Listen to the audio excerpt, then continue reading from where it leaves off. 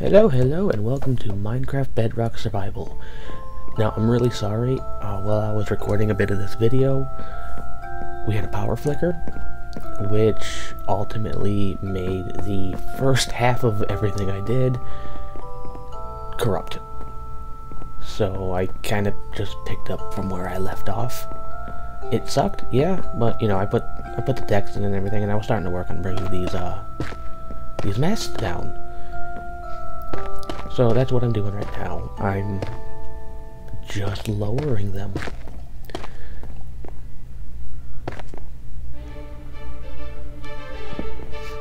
And yes, I am going to take them all the way to the bottom of the ship.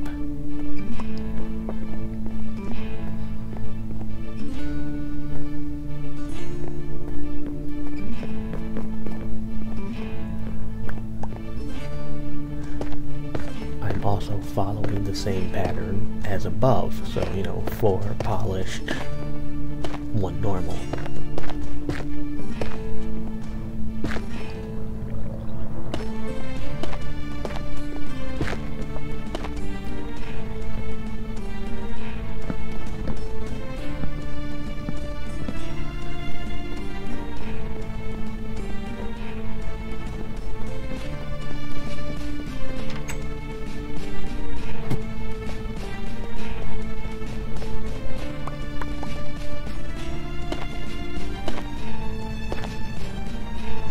For those of you who haven't seen this before, we are on Minecraft Bedrock, and we are on hard difficulty.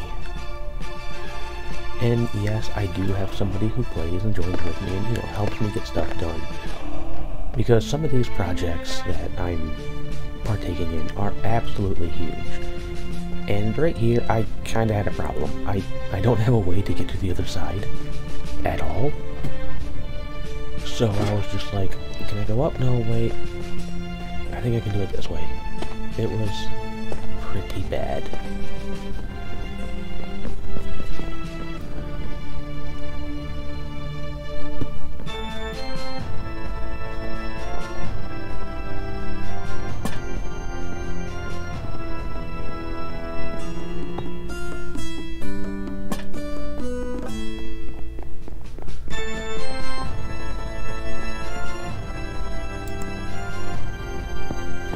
Right here, we're just adding a little bit of extra light. We did have a mob problem on the ship, despite the fact that I used slabs on the upper deck. We were still having creepers and skeletons, zombies, even pillagers show up from the sails and below here. So part of the stuff that got corrupted was me spawn-proofing the entire ship. What I ended up doing was taking black carpet and lining the sails where mobs can spawn at to prevent them from being able to spawn. Because they can spawn on carpet. At first I thought, hey, no, they can't spawn on carpet, it'll be fine. Or not carpet, but wool. And then they were spawning on the wool, and I was like, what's going on? So I had to put carpet down.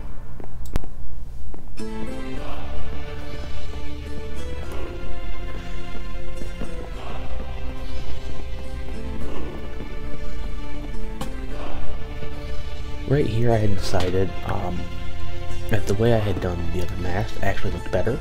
So I'm just giving it a quick switch. Again, I'm sorry that the video's kind of short. I mean, 20 minutes, but, you know, it's not all fast forward, montage, build, go. Right here, I'm making the table that you see in the movie. When Barbossa captures Elizabeth, they have dinner. And they have a ovalish table. Now, you can't really make small circles. So I just went with a square one. But I think it turned out pretty good, all things considered.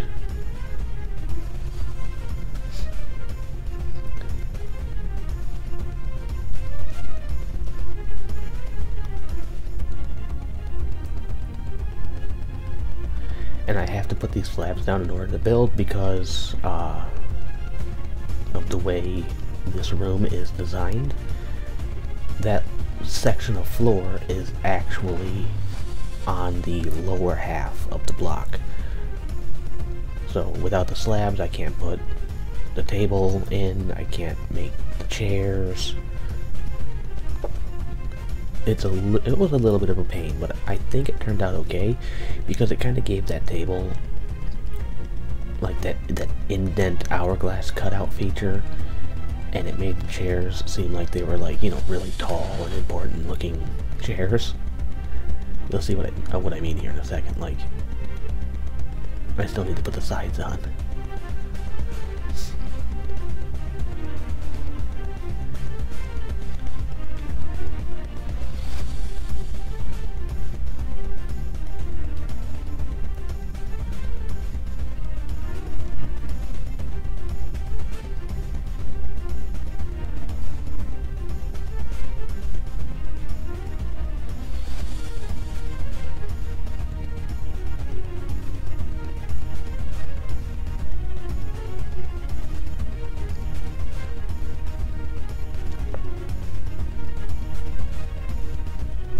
Just missing a few trapdoors.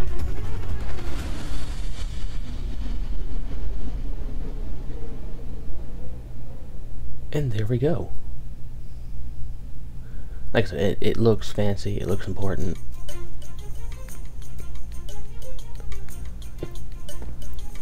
Right here, I'm making a, kind of like a closet.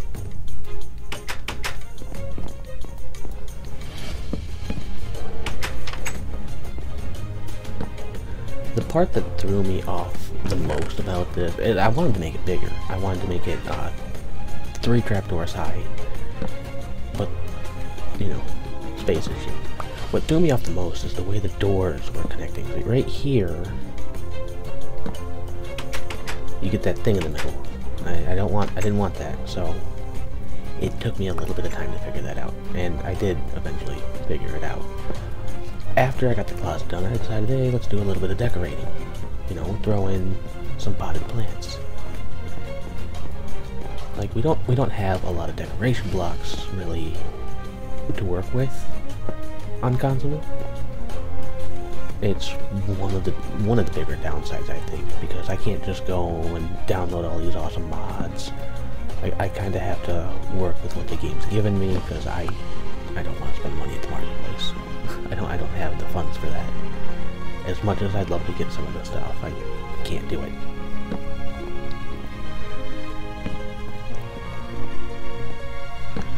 So when it comes to decorating, you kind of got to be a little creative. And I'll use a lot of potted plants, workstations, like the lectern, the cauldron, the stone cutter.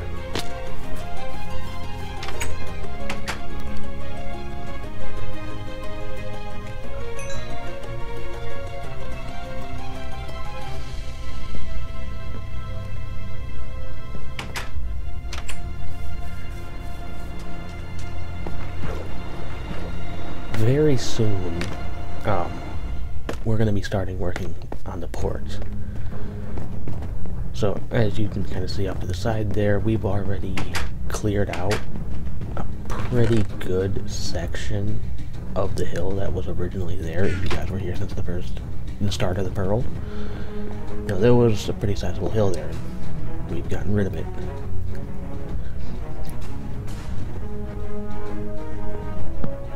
Throw in a lectern, put on a sign.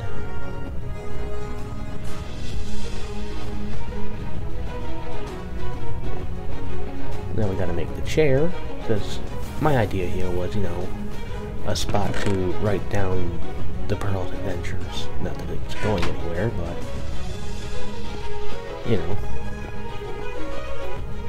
immersion. So I made the same, you know, kind of fancy chair that I had made at the bigger table.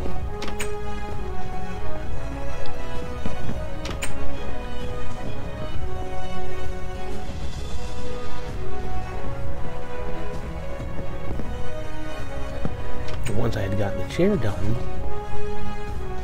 I wanted to put one of those books and quills in.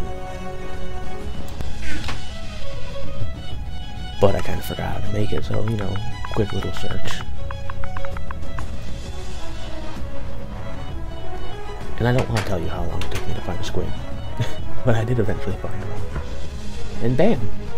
You know, a nice little area for somebody to come in and write down, you know, what they're up to. And it is a little dark in here, so I decided, you know, to put up some more lights. Now, obviously, you know, you gotta have a light right over your writing desk.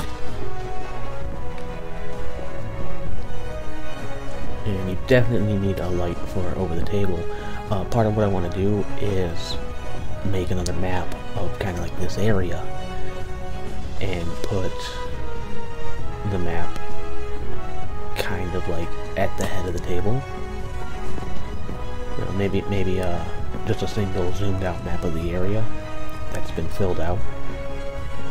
Not entirely sure how I want to do that, but yeah, no, this is the captain's quarters, more or less finished for now, until I go raid an ancient city for more decoration. Then it was time to make the cannons operational. And I had a pretty good idea how I wanted to do it. What I'm going to do is put down 2 observers facing away from the dispenser, and then put a stone button on it. That'll make it to where you can fire whatever's in the dispenser.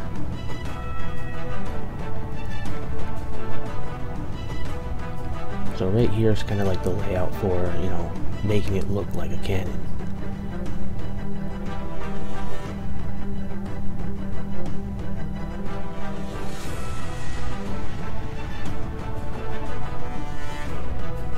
Now, obviously, not every dispenser is going to have its cannon set up,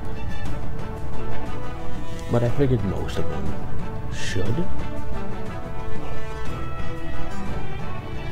Like, some of them are just, they're up too high, or they're in a spot where I really can't do, like this one right here is kind of in a weird spot. The 2 that are on the front of the ship, no, the back of the ship, are kind of in a weird spot. They're up a little higher, as you can kind of see right there.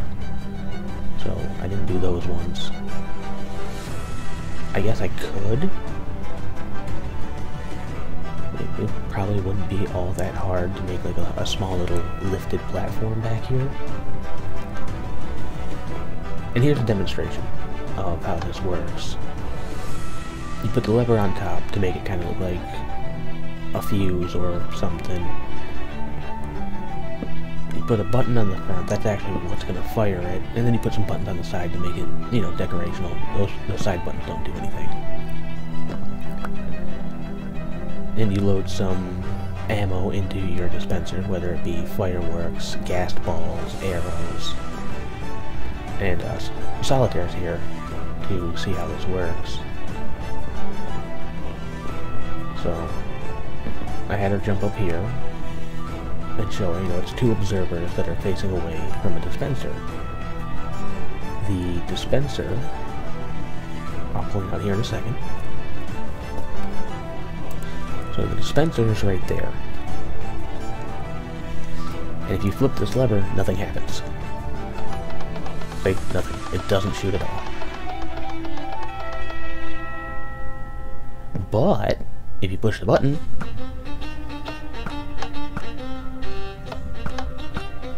a stone button would be faster, which is why I want to use stone. But I just shot out 6 arrows pretty quickly, and I only recovered 4 of them. I don't know where the other 2 went. Like, they got distance. That's pretty far.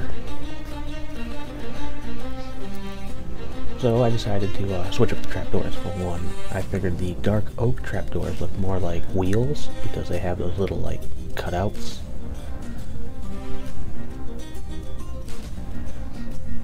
And when the cannons fire, in actuality, the cannons will actually scoot back a little bit. That way you can reload them. So that was kind of the visual I was going with, that these cannons have the ability to scoot back. These ones were just kind of, you know, I can put these here and call it good. You know, they're little short cannons. And my OCD kicked in when I noticed that every time I put the observer down, it would close the gate. And at first it started to bug me. Yeah, so I'm going through and fixing them.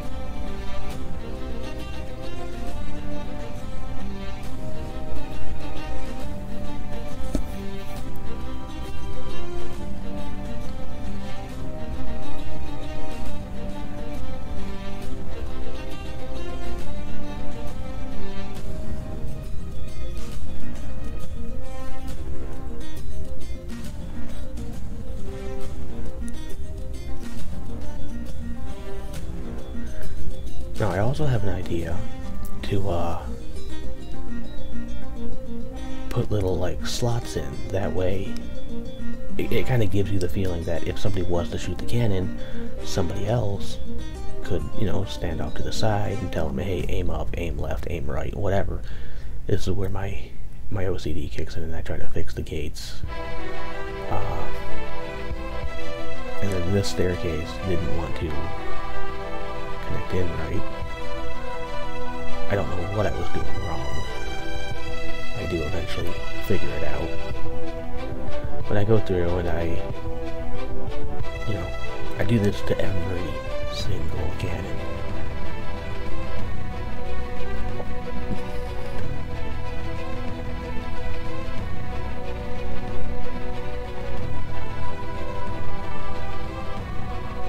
And yeah, until I figure out how I'm able to close these without doing it to each one every single time, I can possibly try to fix them.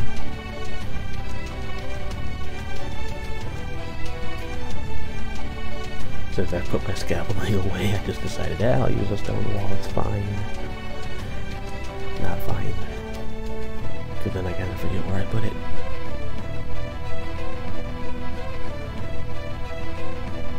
Wait, is it over here? No, it's over there.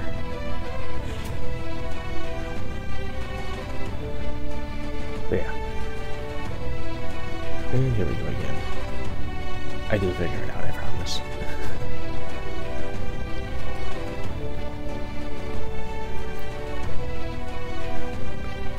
Right here, that's where I figure it out. That I can reach the gates from the water.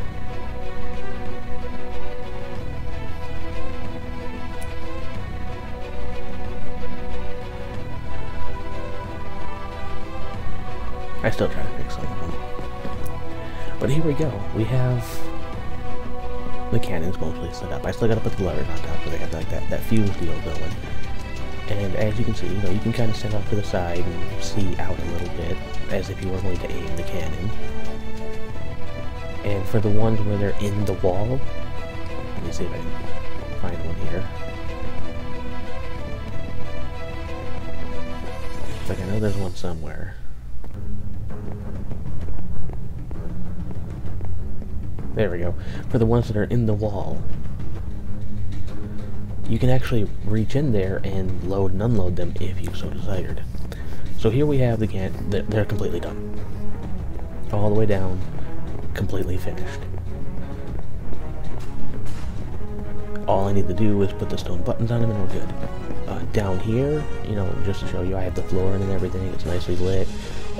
This will probably be a brig or a storage area with a little bit more storage up here.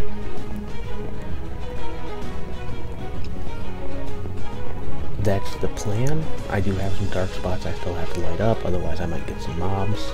You know, yeah, like that area I just looked at. I put some staircases along the edges that kind of make it look like the wood is coming all the way back to meet the ship instead of just floating. The rigging that we put in is that one there and that one there, as well as the matching pair on the front. That was part of the stuff that got corrupted when I was making the video the first time, as well as spawn-proofing all the sails with the carpet. And I actually left scaffolding up at the top. There's more of the rigging there that we did. And there's a lot of sails. Like, I was not expecting so much carpet. But yeah, I think the pearl turned out really good. I'll slowly add to it, decorate it, and fill it in more. But I'm going to start focusing more on the harbor now.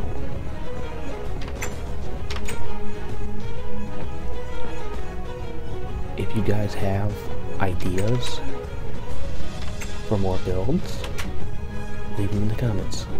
Like, it was you guys who gave me this idea. If you guys have ideas on how to decorate the pearl, what should I get from the ancient city when I go to loot it, or maybe from an end city, you know? What should I look for? What do you think would look good in here? You know, leave it in the comments. Let me know. I do read them, I do check them, I do, you know, let you know I'm there.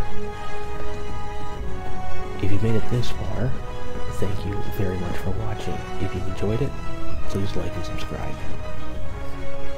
I'll see you in the next one. Goodbye.